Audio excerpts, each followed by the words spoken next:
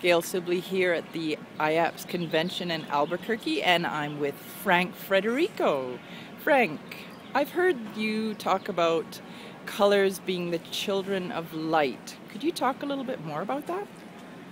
Yes, well, first of all, color is everywhere.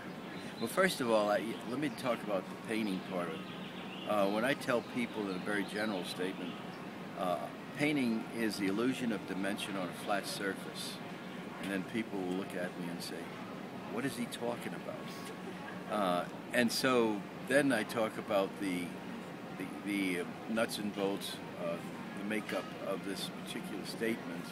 But what is enhanced and what makes paintings to me so beautiful is color. When I say color is the children of light, we see light, we see color all the time around us within the light structures in this world.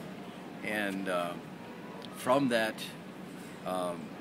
we learn, actually in a classroom, we learn how to address it, how to deal with it, how to examine it, and to project our own relationship to color.